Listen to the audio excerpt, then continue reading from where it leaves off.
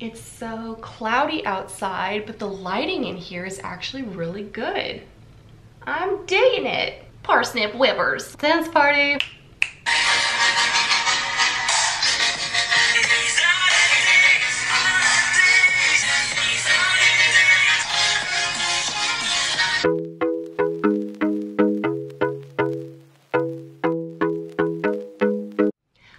Welcome back to my channel and happy Monday. Today's video is one that I have been looking forward to for a very long time, and that is the cover reveal as well as the release date reveal for the second book in the Shadow Crown series called Renegade Crew. Now I will be doing that reveal at the end of this video, but the rest of this video is actually going to be a Q&A. So on Twitter a couple of weeks ago, I asked all of you to send me your questions, whether they were writing, personal, or professional related, and that I would eventually do a video for February answering those questions. So that is what we are going to do today. Just a forewarning, I did receive a lot of questions over Twitter. So again, I'm going to have to kind of pick and choose. Otherwise, this video would never end. So if your question does not get chosen and is not answered, then just wait for the next round of Q&As and go ahead and send it again. And hopefully in the next round, it will be answered. All right, I've got my handy dandy phone case, as Kayla and I named it when she was here, Parsnip Whippers.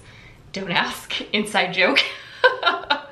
Or she keeps calling it the Squatty Potty Unicorn, but personally I like Parsnip Whippers. Okay, let's go ahead and start with the first question, which is from Bethany. She asks, I'd love to know more about your collabs, how you find them, or if they find you, how you choose, and the different ways you've done them. So great question. Honestly, a lot of the collaborations, especially with other author tubers, have just happened more organically. One of us will reach out to the other one and we'll come up with an idea for a video that we think could mutually benefit both of our subscriber bases. As for brand collaborations, I have rarely been the one to seek out a brand for a collaboration. A lot of the time it's a brand approaching me, which is really neat. And what I like to do when they do reach out is I have them send me the product. I let them know that I want to use it, wear it, whatever it is. I just want to have it for a while. So that way I feel comfortable featuring it to you guys, because if it's a brand that I don't necessarily believe in or I don't really like their products, I'm not going to showcase it in one of my vlogs. So all of the brand collaborations you see on my channel are ones that I truly believe in and that I use in my own personal life. The next question is from Ayla. She asks, with as much time as you devote to writing, your YouTube presence, podcast, and marketing, not to mention your 9 to 5, how do you manage your time so you can enjoy your other interests? Yet another fantastic question.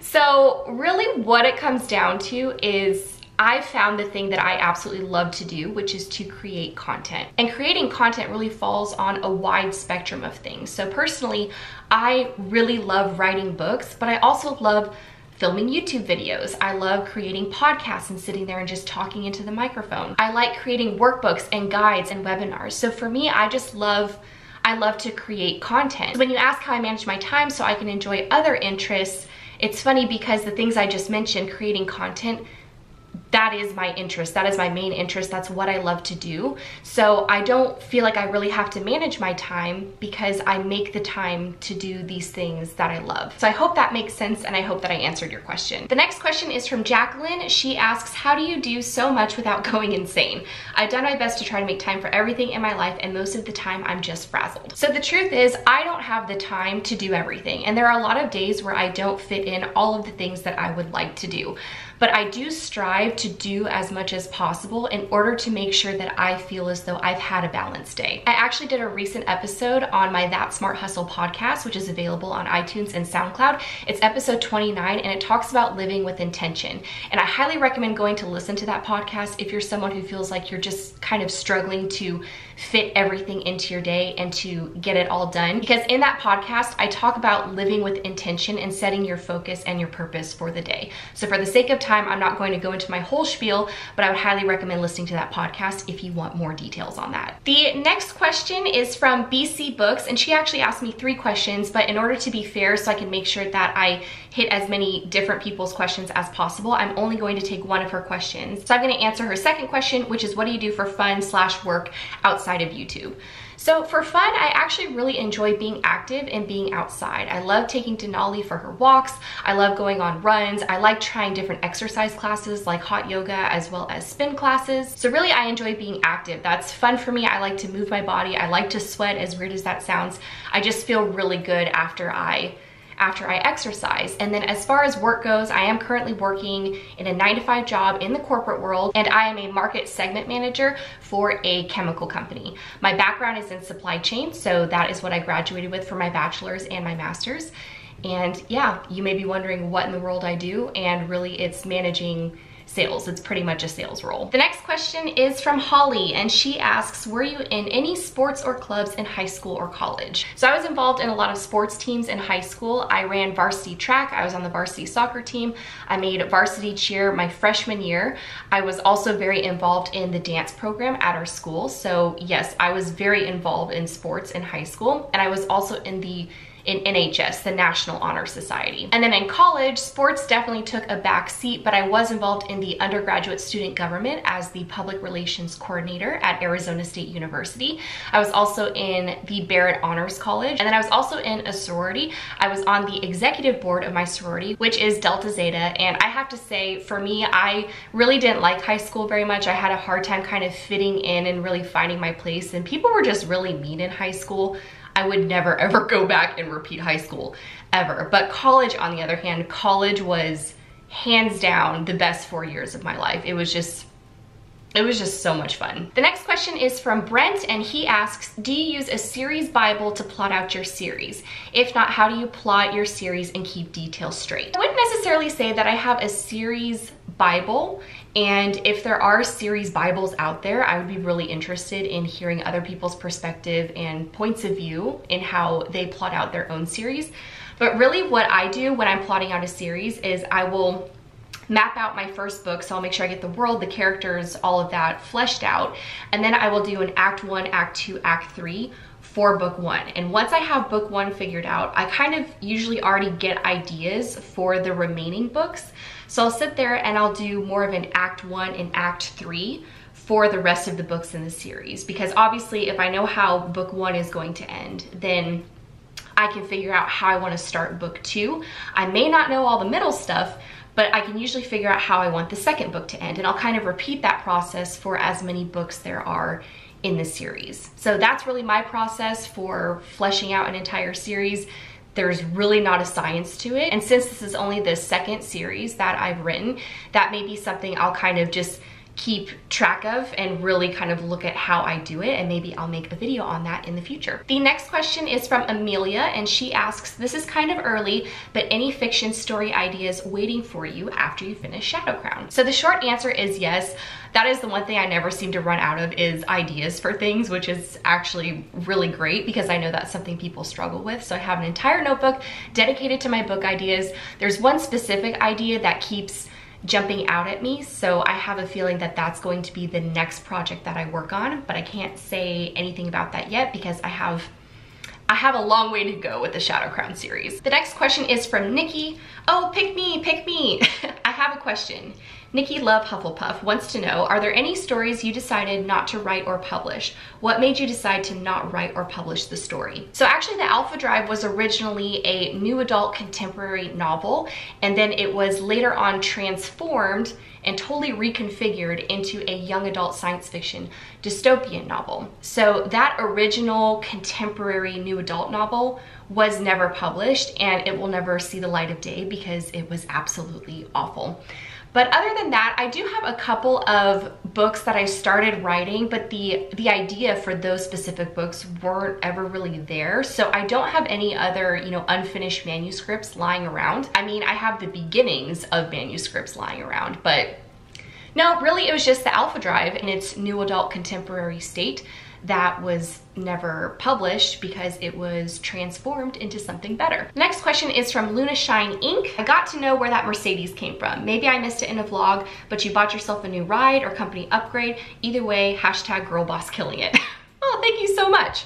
So that Mercedes is all me. That's all mine. I'm not giving the company any credit for that. If you had listened to my podcast and kind of, really followed my vlogs, I kind of mentioned that I was going through a lot of the company vehicles that I was being provided, and they were constantly having to be in the shop, and I was wasting so much time sitting there waiting for them to be fixed. There were a bunch of recall notices on this, so again, not gonna say anything about the company and how that whole thing was handled, but I basically said, screw it, I'm buying myself a car. And so I did, and I bought a Mercedes. The next question is from Clara, and she asks, hey Kristen, now that KDP has proof and author copies activated, is CreateSpace still better? What are your opinions? So this is a really great question. I've had a lot of people asking me about KDP versus CreateSpace. I can't really give much insight here because I've never used KDP to publish a paperback version of my books. I would imagine that it would turn out just fine, but again, I can't really say because I haven't used it. So for me personally, I love CreateSpace. It is very user-friendly, it's free. So for me, I would just continue to use CreateSpace. I don't think I'm going to venture over into KDP's paperback territory. The next question is from Bax. What content should we provide or give to our email subscribers? I'll be setting up my website soon and I just want to give myself a heads up for the future. So I've found that when you are trying to build your email list, you can really go one of two ways. You can either have a monthly newsletter or something where you're giving them updates on your progress and your life and your writing journey, or you can offer them a freebie. I found that these two things work best in order for people to provide and freely give their email address to you. I believe the freebie actually works better, but you have to make sure that freebie is something that people actually want to download and actually want to learn about. So that's gonna take some brainstorming and to make sure it's also consistent with your brand and with your platform. With the monthly newsletter, again, if you don't really have much of a following or you're just starting out, it can be kind of difficult to build your email list. So I would definitely go for the opt-in, you know, that freebie and that opt-in for building your email list. The next question is from Jenny, and she asks, when you get an idea for a book, how do you know it's a good idea? What makes you believe in your ideas and start writing them? If I'm being totally honest, how I know when something is a good idea is just a feeling that I get. If it makes me excited and I want to sit down and just kind of flesh everything out and write down everything I possibly can and just brain dump onto a piece of paper, then to me that's a good idea. If I'm excited about something, then I know in my heart that it's a good idea. This is why I have a notebook with a bunch of different ideas. If they didn't excite me, or if there was a piece missing, or I was just kind of like, this idea is okay, you know, I was like, I'm not really gonna touch that right now. Maybe I'll come back to it later. Maybe I'll have a lightning bolt of inspiration. But for the ideas, like for the Alpha Drive, you know, transforming that into a young adult science fiction story, and then also for Shadow Crown, which is my dark fantasy series, I was so passionate and so excited about these ideas when they hit me that I just knew in my heart, I felt it. I felt that they were good ideas. So I know that's not really, you know, an objective answer. It's a very subjective answer where it's very abstract. It's going to be a feeling that you get where you just feel confident and excited and you know that it's the book that you want to write. The next question is from Rebecca. She asks, has your role at your day job changed? I see you working remotely more often and pursuing your writing at full speed, and it makes me so happy for you. Oh, well, thank you so much. So with my day job, nothing has really changed in that regard. So I'm still doing what I was doing before. And over the past year and a half, I've really had more freedom to work remotely. I think I've just been taking more advantage of that option of working remotely. So if you see me, you know, during the weekdays, if you see Insta stories where I'm at my house, that's again because my job hasn't changed. It's just because I'm fortunate enough to have a job where I can work remotely. The next question is from Sam. Should teens publish or will they regret it later on? Heard a lot about the embarrassment of publishing young, as it is often rubbish. This is a good question. It's also kind of a loaded question because I know some authors that published their first books or they got a book deal when they were teenagers and their books are absolutely fantastic. I also know some authors that published their books a little bit too early, you know, maybe before they were ready, and then felt the need to take their book down and then relaunch it. So really it's going to be up to personal preference. I do think personally for me, I would not have published books when I was a teenager because I still had so much life to experience and wisdom to gain and things to learn and to really develop my writing style. Now, that's just for me. That doesn't mean that if you're a teenager and you want to go publish a book that you shouldn't. I think you have to do what feels right for you at the time. Okay, we only have time for 3 more questions and then I will be revealing the cover for Renegade Crew as well as the release date. So the next question is from Kristen and Shoshana for Life. She asks, what is currently on your writing playlist? Also, I love you and your videos. They've inspired me and I've gotten more work done with my first book. Well, that is amazing. I absolutely love hearing that. So job well done. And I'm happy that I was able, or that my videos were able to help you and inspire you to make more progress on your first book. As far as my writing playlist goes, it's a lot of instrumental type music because I find that if the songs I'm listening to while I'm writing have words or lyrics, then I tend to get distracted and I'll start singing along to the song. My Spotify playlist is always linked in the description box below, so you can follow me and check out all of my different playlists. I have other playlists besides my writing playlist, specifically my Girl Boss Vibes one. Make sure you check that out because it'll get you so pumped up and you'll feel like you can take on the world. The next question is from Cass. She's asking 2 questions. And again, for the sake of time, I'm only going to answer one. If a traditional publishing company came to you asking you to publish your entire catalog, would you accept? So this is an interesting question. I don't think anyone's asked me this before. In terms of my current books that are already out there, I don't know if I would, just accept right away. I'm not even sure if that's something that I would do because I'm seeing a lot of success with my self-publishing journey, and my royalty rates as a self-published author are pretty high right now. So it would have to be something where maybe there was an advance of some sort, or again, I would just really have to work with the publisher and we'd have to make sure that it was mutually beneficial for both of us. So the short answer here is I really don't know. I suppose I will cross that bridge if it happens. And the last question is from Briar B. Rose. How do you come up with names? I'm guessing you're asking about character names, and really there's no methodology behind how I come up with my characters' names. A lot of the times I will look at lists for baby names, and sometimes that kind of helps me come up with character names, but a lot of the time I am looking at kind of Old English, or I actually Google surnames. And sometimes by looking at especially like Old English surnames, I'm able to take some of those and use them as first names, especially for characters in my dark fantasy series. Or I'm able to take, the first 3 or 4 letters of one name and put a different ending on it to give it the kind of feel that I want for my book. So that is it. Those are all the answers to your questions for this Q&A. Please make sure to give this video a thumbs up and don't forget to hit that subscribe button so you don't miss out on any future writing advice videos. Okay, so now the moment we have all been waiting for. Let's finally reveal this cover for Renegade Crew, which is book 2 in the Shadow Crown series, as well as the release date. So, drum roll please. Ta-da! So this is the cover for Renegade Crew. I had a lot of fun working with my cover designer on this one. There was a lot of back and forth, and really I'm trying to stay consistent with, of course, the Shadow Crown cover. Really loving this real contrast between the really dark, almost like gray, blackish background with that gold symbol that again is smoking just like the crown is smoking in Shadow Crown.